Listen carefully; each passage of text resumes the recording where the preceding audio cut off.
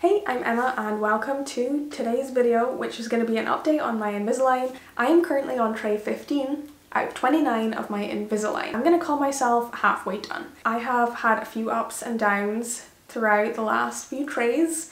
So for today's video, I wanted to give you the update for how my trays have been going, the ups, the downs, and how I've been getting on. So let's take you back in time. So I have had Invisalign for a few months and I'm getting pretty used to the whole Invisalign lifestyle. I'm doing 2 weekly changes at the moment. Usually in the first week they feel pretty good by day 2, and then in the second week they fit perfectly and it's like they were made to be. So I'm really enjoying my 2 weekly changes. I have many trays to go. I've just had Invisalign for a few months, but honestly things are going quite well. So a little Invisalign update. I'm on tray 9 and I am seeing huge improvements. I feel like my bottom teeth are they're so nearly all in a line. It is very exciting. Honestly, I'm becoming really happy with my teeth. I feel like if it all stopped here, I would be pretty satisfied with how my teeth are even just now. So my bottom teeth pretty much all in a row. I mean, I think I've got a little bit to come down on this wee snaggletooth. However, it's pretty much in a line just now. And I'm not so self-conscious of it. These second teeth here are also not so hooked over my front teeth. I don't have much to report apart from I am very happy with how my teeth are right now. I'm really interested to see, I think looking back on this, I'm not going to be happy with how my teeth are right now. But I am so overjoyed with how my bottom teeth are kind of falling into line at the moment.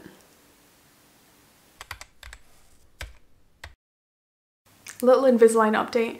I am currently on tray 10 and we had a little knockback because I went to do my dental monitoring scan to change from tray 9 to tray 10 and the orthodontist was like, nah, you're not ready. Stay for another 5 days. And I was like, what?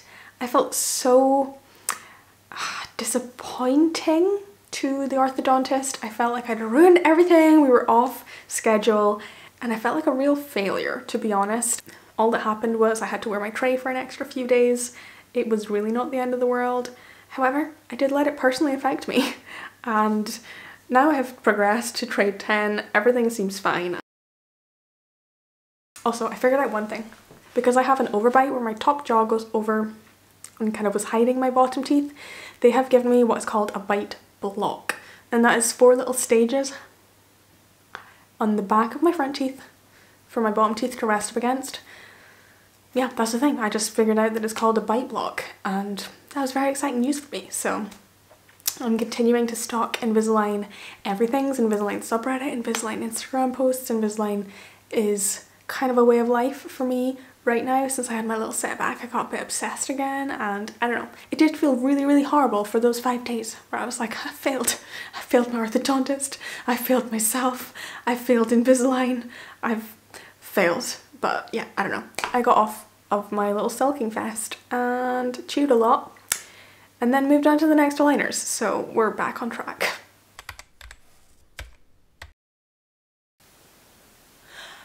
Oh, so I'm on tray 12 just now.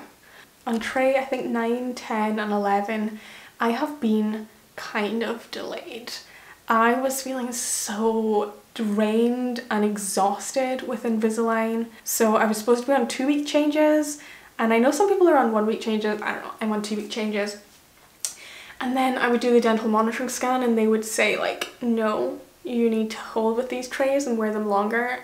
I was kind of embarrassed. I was feeling like the orthodontist will personally be like, why are you messing up this treatment plan? Which I know is a bit too much. I know the orthodontist won't really be thinking that. They don't care. They've got too many patients to think actually about me as an individual and judge me. But I was, yeah, a little bit upset with myself. But honestly, I was having my trays in like all the time. It's not been through a lack of wear, and the orthodontist closed one Monday. I had to do my scan and I got this like automated message back that was like, you should wear your trays 22 hours a day. I'll find it because it was really not particularly nice. I know it was just an automated message, but it was, yeah, not particularly nice to read.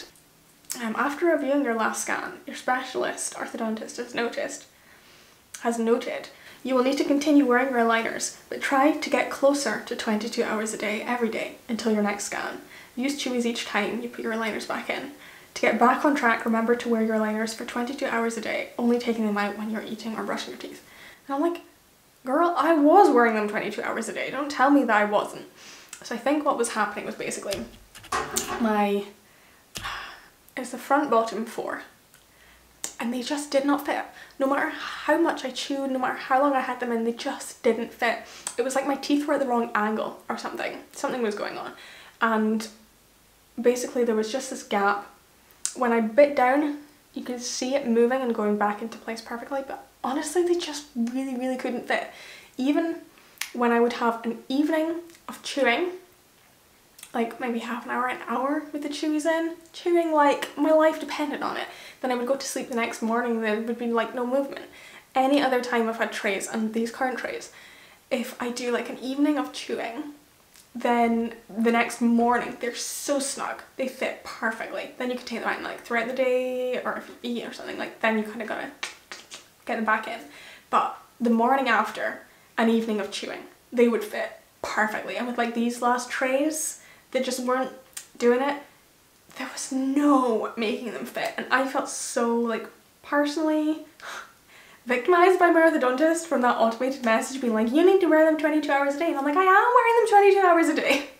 Honestly, my wear is really good, and I don't feel like as an adult I need to defend that. That was like, I don't know, it's stressing me out, as you can tell.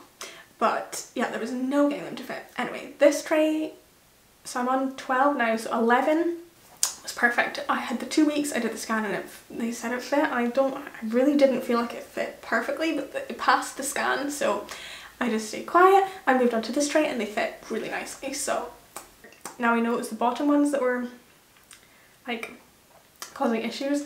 Now I've had a little bit of IPR there to straighten up this one.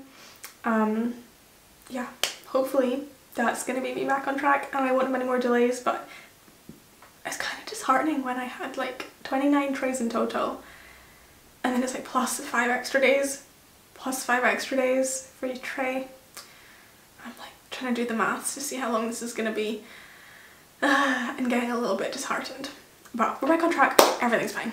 I've just had IPR. My bottom teeth are kind of triangular shaped, so they were kind of triangular shaped and touching at the top and gappy at the bottom.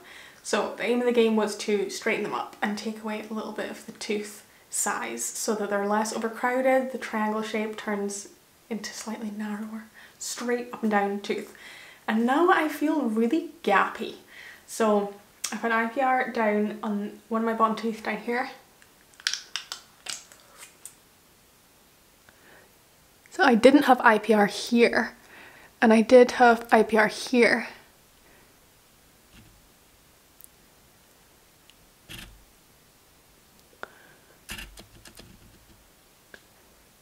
And it's just kind of straightened everything up so that they're no longer touching at the top, but not the bottom. There's just a bit of a gap. So this, the middle gap here, this one didn't have IPR. You see how they're kind of touching at the top and a gap at the bottom. So that was the second round of IPR that I have had, and it was much better than the first. This time it was maybe like 20 minutes in total, and I knew what was going to happen. They took this tiny little strip that was sandpaper floss and they put it between my teeth and they just rubbed a little bit just to be able to get the floss in between. And then he took a little, you know those like flossing bows, this like curved bit of plastic and then the floss in between. Took one of those, but it had a metal thing in between, and it was plugged in and it was electric, and it was just like, I don't know, kind of filing my tooth electrically. And it was not pleasant, but because I knew what was coming, because this was my second round of IPR, it wasn't so stressful. So I had a little bit of IPR here to stop kind of my bottom teeth being so triangular and touching at the top and having a black gap at the bottom. So now they're nicely straight up and down. And I had a little bit up here as well. That's where like my first round of IPR was around here, but there was one that wasn't done, so that was done this time. And yeah, I feel like the IPR was kind of fine. I'm feeling a little bit gappy without my trays in, but everything else is generally going fine. The orthodontist gave me tons more chewies. I got like a bundle of more chewies to take home with me, which is delightful. And I feel like I'm on my way. So I'm overjoyed with the location of where my snaggletooth has got to just now. But I am a little bit stressed about the gum level.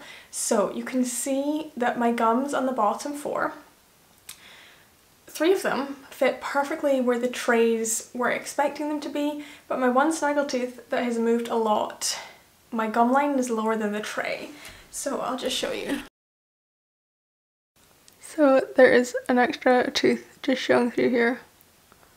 I know it's probably nothing, I'm just kind of terrified of gum recession. I really hope my gums aren't receding. So I left a note to my orthodontist to be like, hey, can we keep an eye on like this area of my gum? My gums are not red or inflamed and they don't seem to be moving that I can tell. It's just because of the layer, it's just because of the level of my trays at the bottom.